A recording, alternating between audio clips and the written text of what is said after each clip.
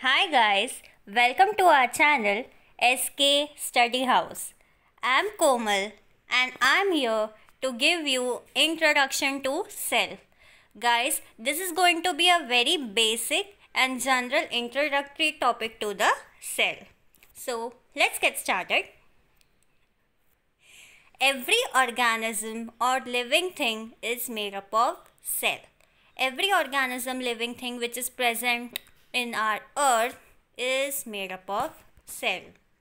It is considered as the smallest unit. Like plants and animals are alive, in the same way cells are also alive.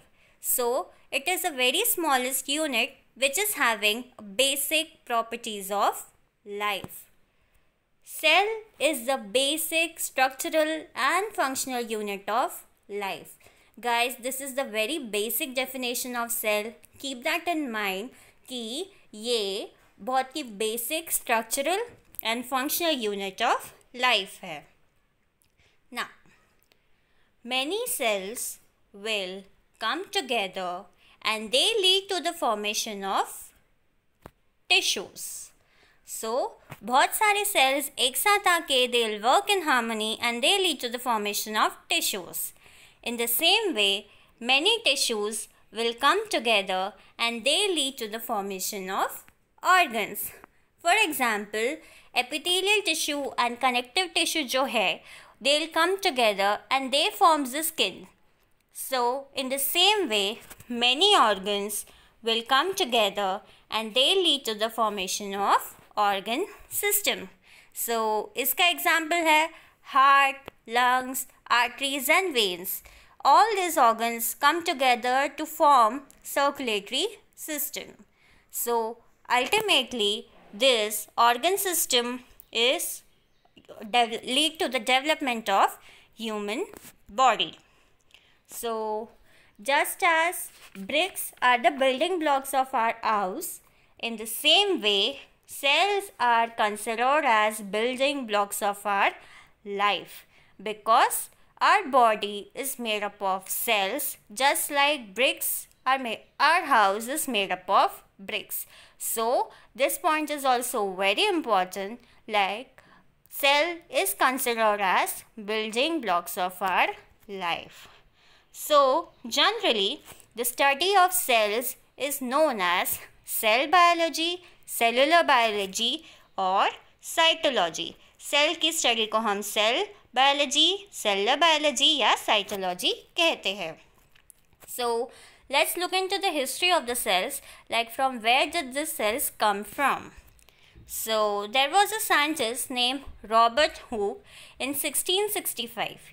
He was a British scientist. He used to study living things under the microscope. Keep that in mind, microscope of that time were very not strong. They were not very advanced as they are the ones in current times. But still, he managed to make an important discovery.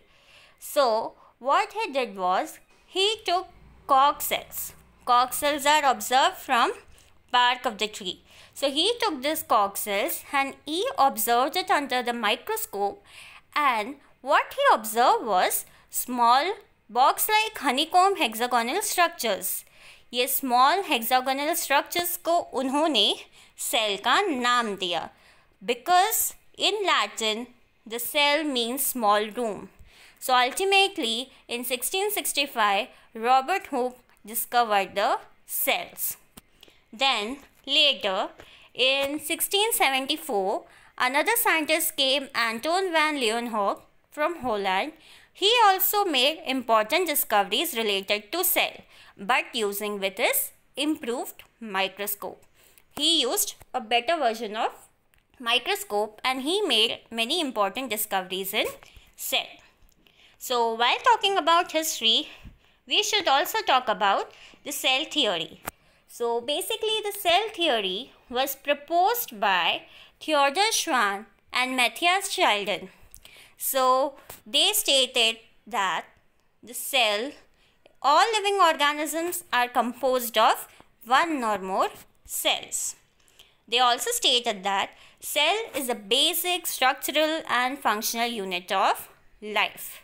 The third postulate they gave was that the new cell arises from within the old cells, specifically from the nucleus. But later came the scientist Rudolf Virchow, which stated that no, all cells arise from the pre-existing cells with the help of cell division. So while thinking of cell theory, always keep that in mind. These three scientists, Theodor Schwann, Matthias Sheldon and Rudolf Virchow, who gave all these three postulates. So later on, some points were added into the cell theory, and then came the modern version of cell theory, which stated that the genetic information can be passed from one cell to another cell with the help of DNA. Then all cells have same chemical composition, and the cell performs major functions which are responsible for the growth and development of organism. So these points were added, and which led to the development of modern version of cell theory. So let's look into some basic general features of the cells. Cells exist in variety of shapes and size, be it cuboidal, spherical. Cells are present in variety of shapes and size. So while talking about size, you should keep in mind the smallest cell is of Mycoplasma. Mycoplasma is a bacteria who is having 0.2 to 0.3 micrometers size, and the largest cell is of Ostrogect, which is about 15 to 18 centimeter long. So keep this in mind, smallest cell and largest cell. Apart from that, cells are the ones which are very much responsible to keep the organism live and functioning. Because of cells, the organism is living and functioning. If cell starts dying, eventually it will lead to the death of organism. So there are two types of organism, unicellular and multicellular. Unicellular are the ones which are having one single cell. Uni means one. So this single cell is capable of making that organism live and functioning. Examples are bacteria, amoeba, paramecium. In the same way, multicellular, as the name suggests, multi means many, more than one cells. So multicellular organisms are the ones which contains more than one cells, and these cells comes together, they work in harmony, and they lead to the functioning of the life of that particular organism. Examples are we are living, we are multicellular organisms. Plants, animals, fungi, they are multicellular organisms. I want to give you an information like it is estimated that approximately 10 to the power of 13, that is 10 raised to 13 cells are present in our human body. Yes, human body is made up of millions and millions of cells. So guys, thank you. That's all for today. As I told you, this was going to be a basic general introduction to the cells. So thank you. If you like our video, please like, share and subscribe. Thank you so much.